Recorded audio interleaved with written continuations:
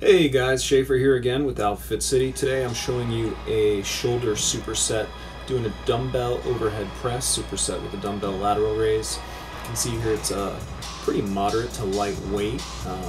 Kind of a rule of thumb for the joints is the more mobility equals less stability, and the shoulder joint has a lot of mobility. So if you go too heavy, you run the risk of getting an injury.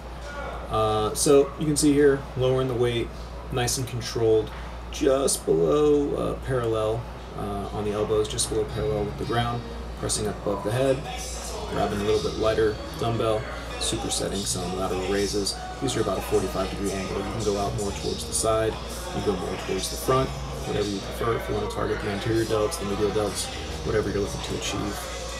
And here you go, fun little superset. Try it out. Thank you for tuning in. Peace.